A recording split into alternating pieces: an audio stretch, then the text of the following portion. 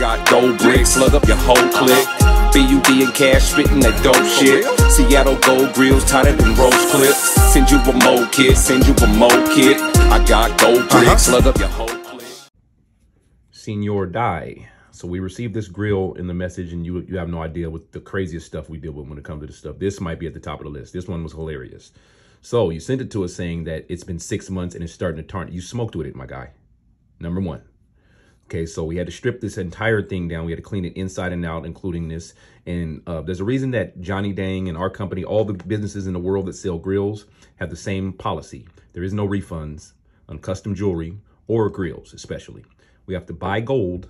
We have to cast it. All of these cuts cost money. We have to pay our jewelers to do the diamond dust. And so you cannot, you get all your money back and we take a loss because you smoked with them. You know what I mean?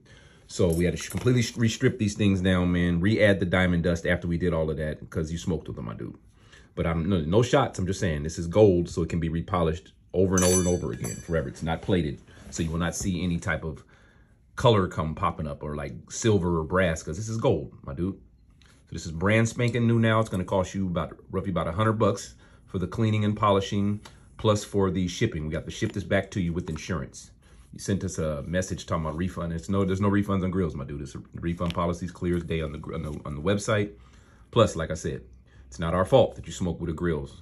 People have this idea in their head that they know more about jewelry. I don't know if it's because we're black or what, but we've been doing jewelry for 45 years, family. 45 years straight. So all these grills that we just cleaned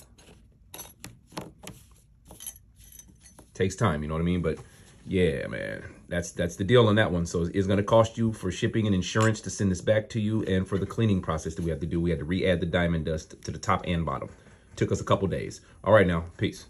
But once again, custom jewelry or custom anything, painting, anything. You get a car painted, you can't, after the car is painted, say you want a full refund. All right, now, peace.